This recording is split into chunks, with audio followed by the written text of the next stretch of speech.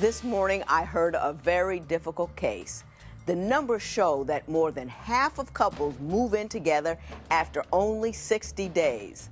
The couple in the case today moved in together after only 3 days and caused a lot of issues that they brought to me. Divorce court is now in session.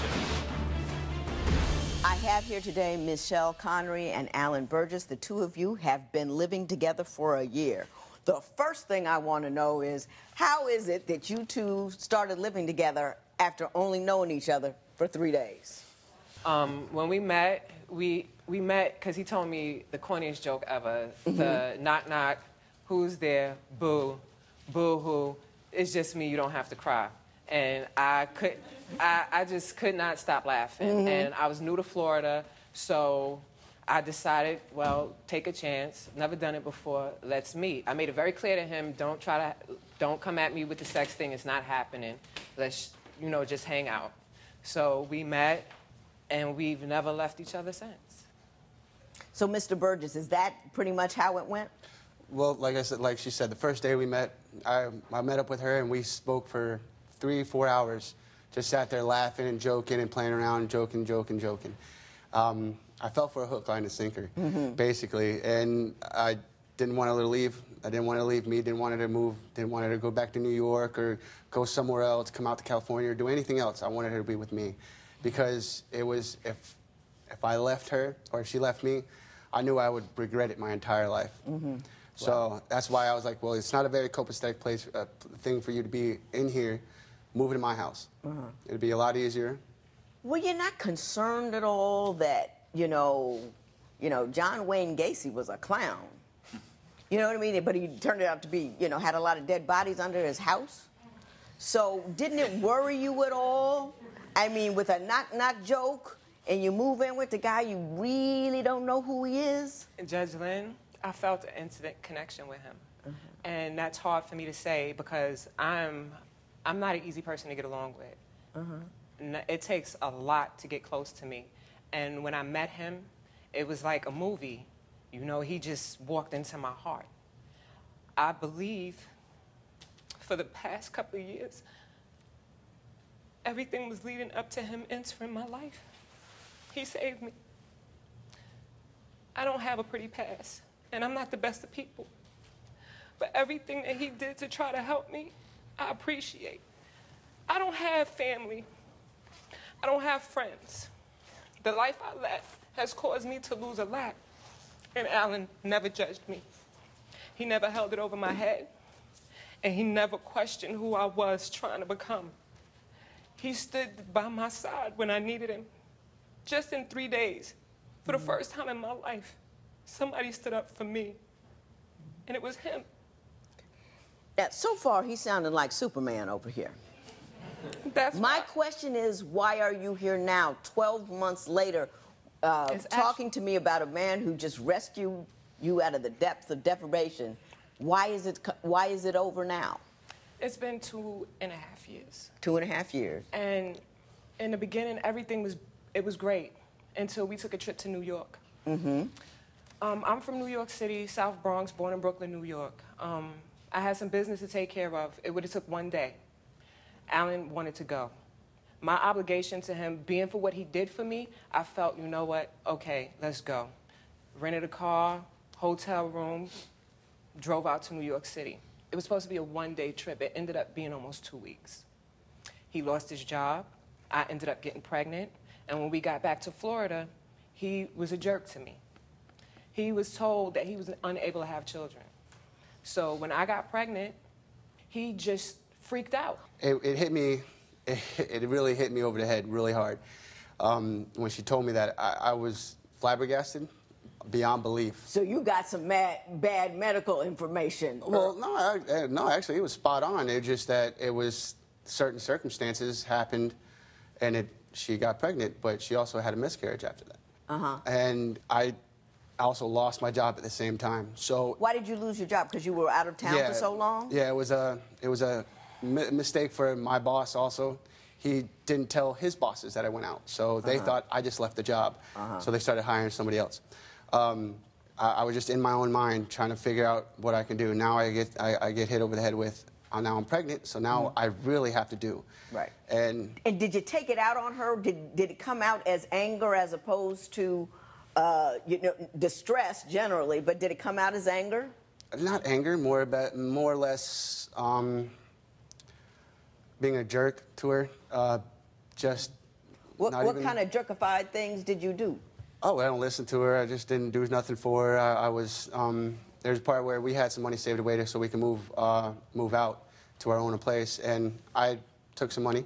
I was going to put it back, but she yelled at me first. She was like, "What are you doing that for?" And I didn't have time to put it back, and all this other stuff. But I was being a jerk to her just because she was there. Right. And I was the only person I could be a jerk to. And I didn't know how to verbally talk to her. So I just took it out on her. Okay. How long did that last? 2 or months. you still, 2 months. 2 months. Just 2 weeks? No, 2 months. I found a job after about a month and a half, and I started working again. And I even left that job and went to another job. I'm now a full-time electrician. So once he got a job, was he less of a jerk? No, he wasn't. Yes, I was. I was And not. I was Hang never on, really- let Ms. Conry tell me, what were you feeling from him? What were you getting from him? He hid things from me, the money situation. Like, for instance, I have a bank card. My bank card stayed in his wallet. I never left the house, okay? When we first got together, I never went anywhere. I took care of 3 dogs and a family member. He left me in the house days on end with no food in the house at all. And I wasn't working, so I had to figure out a way to put food in the refrigerator for everybody. I had to pick up the dog crap. I had to do the laundry. I kept the house immaculate. Then he comes to me and tells me, "Oh, well, I used to pay my ex-girlfriend to do that." It took him 2.5 years to buy me a $3 bill. It took him another 2.5 years to buy me a purse. And I don't ask for anything. I do my own hair. I do my own nails. I do his hair, his nails. I do it all. He doesn't want for anything. Okay. I got you. I've done a lot of dumb things in my life, but I don't want one of those dumb things to be you. Every day is a fight for me. And fighting to love you and lift you up is getting very, very hard. Have you been living together for years but find that splitting up is as complicated as getting a divorce? Call toll-free at 1-877-311-2222 or visit our website at divorcecourt.com. Follow us on Facebook and Instagram at Divorce Court.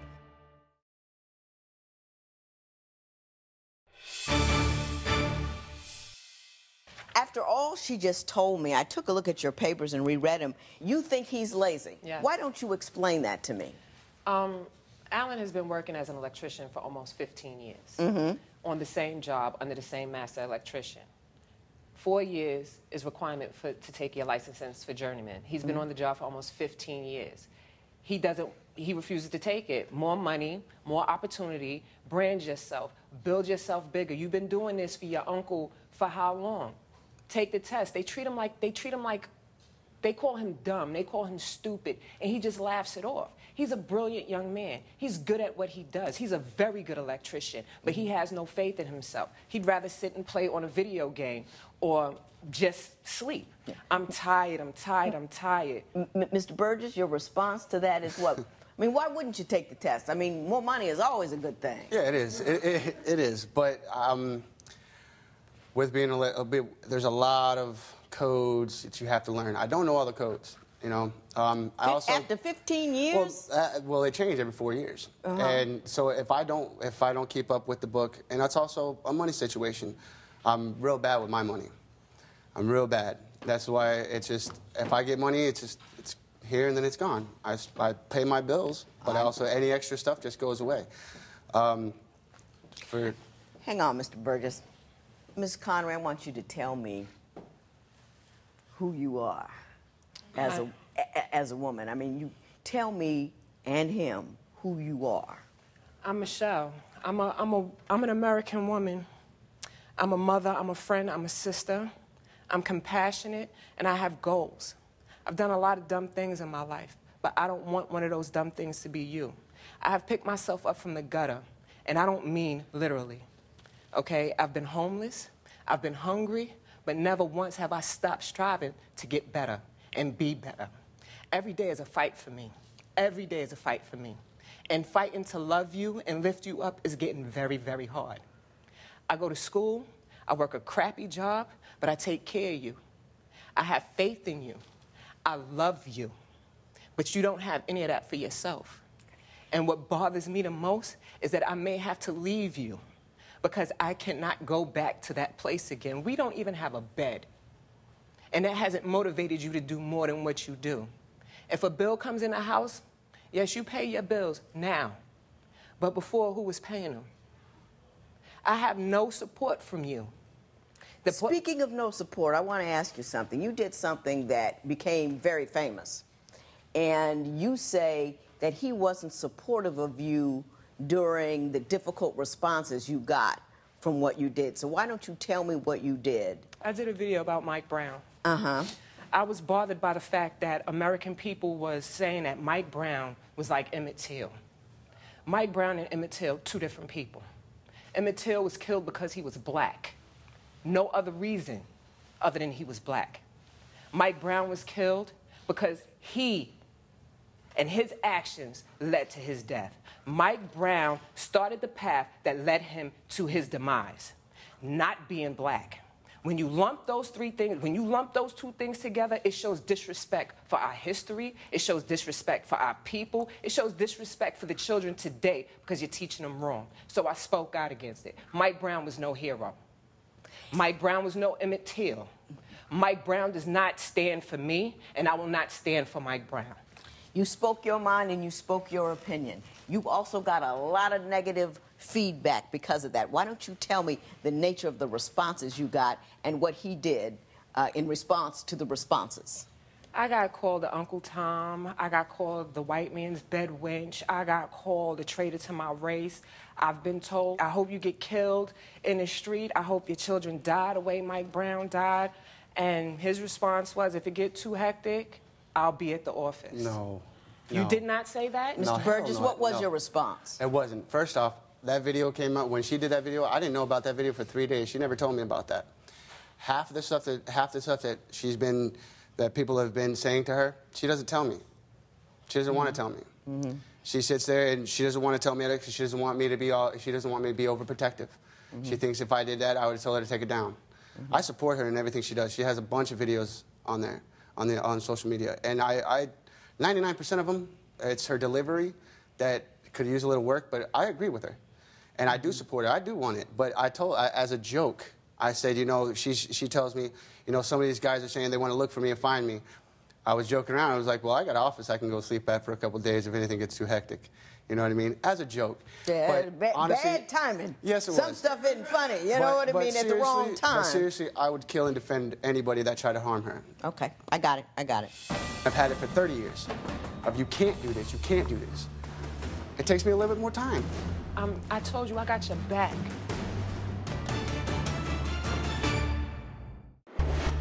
Do you think Michelle and Alan moved in together too fast? Call now to vote. 855-70-DIVORCE. That's 855-70-DIVORCE. You'll receive some exclusive offers.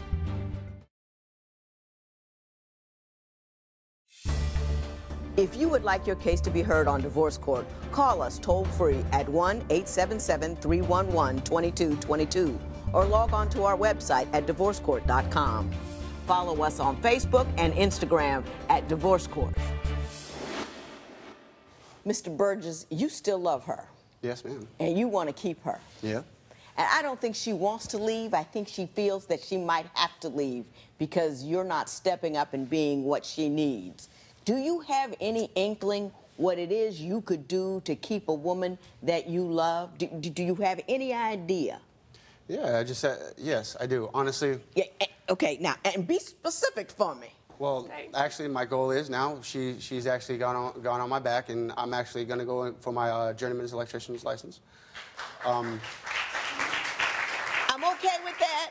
You're going to go to electric license. That's good. I'm doing that. We're also going to be moving. I want to be moving so she can further her career and everything like that. We want to start fresh, totally fresh in a new state. and I want to be able to do that. The electrical license is a big part of my laziness, as she says it. My selfishness is also saying that I can't do it. So saying I limit myself because of what I've been told for 30 years. So it's kind of hard for her to tell me, oh, you can't do this with only 2.5 years of telling me this, when I've had it for 30 years of you can't do this, you can't do this. It takes me a little bit more time than her to be able to say, oh, I can do this. I know I can. But that's why I told you I got your back. You did one thing right. You said, I'm going to go for the license. You did, and the rest of the time you spent justifying the difficulties you have doing those things that make you a man. Now, I'm going to say a few things to both of you about what I think this situation needs and how you can make it happen. But I need you to listen to me in a voice that says, at some point, you have to decide whether or not you're going to be a man. No matter what happened, she had a whole lot of stuff that happened in her past that does not determine who she is now or what her tomorrow is going to be. You need to step up on that plane and get there with her. In divorce court, people tell me the most intimate details of their lives. Join the conversation and share your experience on our Twitter page at Divorce Court and on our Facebook page. See how fans deal with their own relationships. The discussion can get heated. Don't miss it.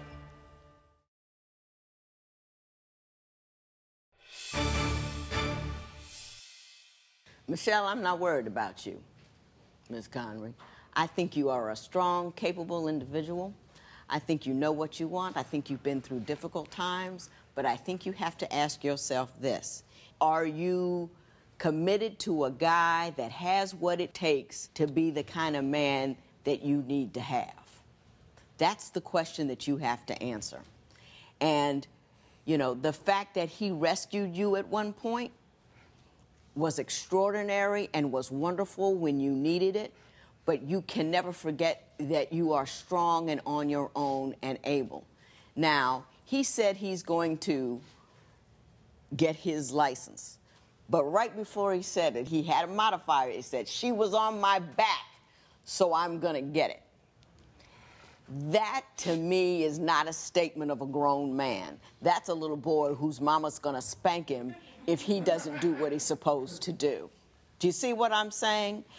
So I want you to make sure he's contributing to you the way you need to be contributed to. Do you understand what I'm saying? Yes. Don't hold yourself back with that. Mr. Burgess, I believe you're a nice person. I believe you're a little boy. I believe you rely on your boyish ways to keep from growing up. You can't tell me any more about how privileged your background was. I had a privileged background. I never made a bed until I got married. Just didn't do it. Had housekeepers, all this, college, you know, all this. Never saw a tuition bill. I never had to work. My first job was at 24. I was a lawyer. Everything was paid for. You know what I mean? My daddy bought me cars, all that kind of stuff. But the minute I hit 24, and Daddy called and said, you ain't getting nothing else, I became a woman. And I never called, and I never made excuses, and I never did anything but come to work on time, work like a dog, do all the things that I had to do to be a woman. Privilege is no excuse for failure to maintain manhood, and you got to remember that. I wish you both all the luck in the world, but make sure you understand you always have a decision. And make sure you always understand that every act of a man is one that has no excuses attached to it. This matter is adjourned.